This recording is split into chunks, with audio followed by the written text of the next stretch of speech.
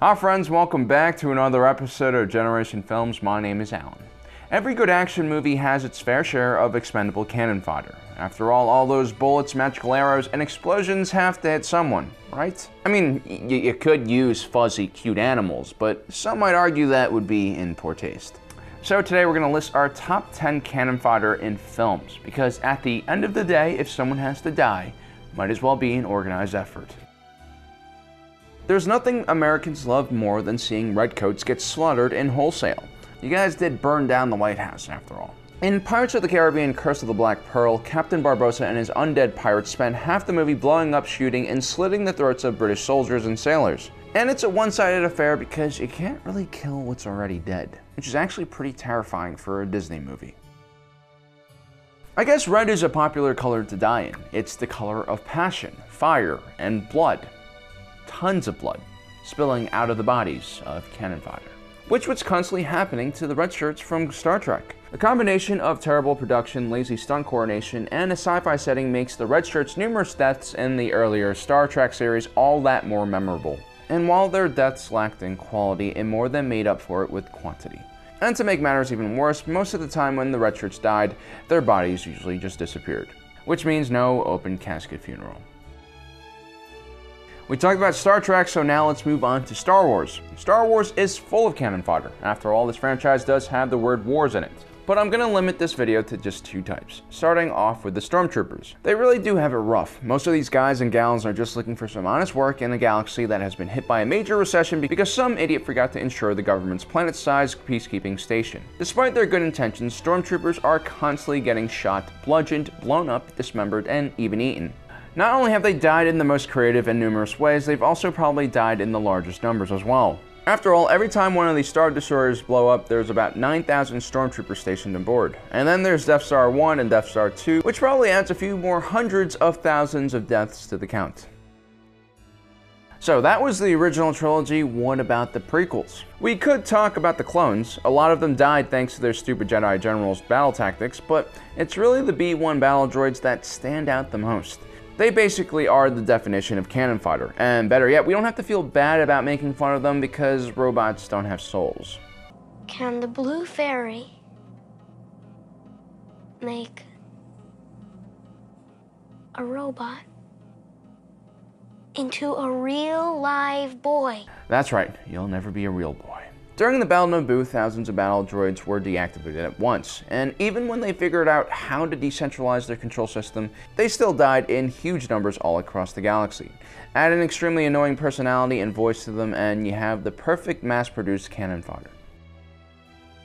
Next up is the B-1 battle droid of ancient Greece, the Persian Light Infantry. 300 Spartans were pretty badass, but without an enemy to slaughter in massive numbers, they would just be a bunch of oiled up guys in leather thongs that occasionally molest young boys. But because of the Persians, they were able to mount one of the most epic and heroic defenses the world has ever seen. These poor bastards were wrapped up in level 1 cloth armor and carrying shields they probably stole from Pottery Barn and just running into the spears of Spartans in slow motion. But just because you're properly armored and trained doesn't necessarily mean you're going to survive. The Gondorians of Middle-earth surely look the part of a badass soldier, but as anyone who's played Warcraft 2 can attest, an orc will always beat a foot soldier in single combat. It's not speciest, it's genetics. Now in Lord of the Rings, some of the orcs are smaller than humans, but let's not forget about the Nazguls and the giant trolls and all the other horrible things that inhabit Middle-earth. You would think having so many crazy monsters to fight, the Gondorians would invent something useful, like, I don't know, a gun? Why the hell would you try to melee battle something like this? Especially if you're not a named character. That just sets you up for a death that will most likely require a heavy dose of CGI and stir up film censors. But then again, guns don't work on everything. The bugs from Starship Trooper are essentially bullet sponges you would expect in a lazy game that just increases the hit points of your opponents to make the game harder. Sure, the Starship Troopers are citizens and get the vote because of their service, but seriously, how many people would actually want to serve on the front lines of this crazy war? I, for one, am terrified of bugs. Do you have any idea how powerful they are considering how much they weigh?